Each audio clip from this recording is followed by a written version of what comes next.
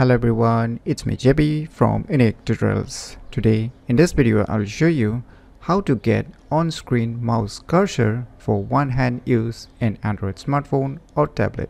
So without further more delay, let's begin. So right now you can see my Android home screen. So firstly what you need to do is just open the Play Store, and in the Play Store just search for one application named as Smart Cursor. Just search this application.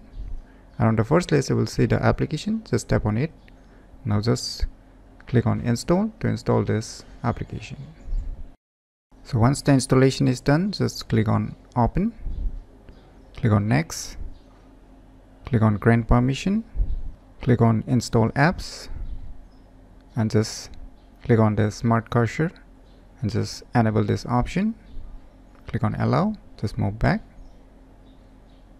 click on next again, click on grant permission. Now just enable the smart cursor and move back, click on done. Now it will automatically get started, and if you are a first time user, I will highly recommend to click on this how to use. So you can see here there is some red line indicating on the left and right side of your screen. So it's showing some instructions, you can read it. So I'll not make you bored by showing it. So while using this application for the first time, you can read the instruction if you want to read. And now in order to access the mouse cursor, what you need to do on the left and right side of your Android smartphone screen, just swipe it from left to right or right to left from the corner. So you can see now the on-screen mouse is appearing. So you can use your single hand in order to access any applications here. Just click on it. You can see here.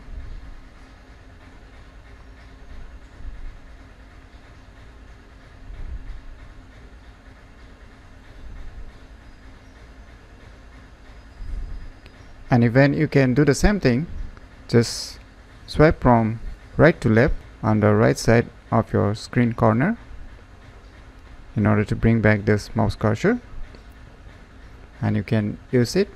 So using this cool application named as Smart Cursor, you can easily get on-screen mouse cursor for one-hand use in Android smartphone or tablet very easily. So if you never known about this cool application, then you should definitely give it a try. So if you find this video tutorial useful, please click on the thumbs like button, and if you're new to our channel, click on the subscribe button. And lastly, thanks for watching.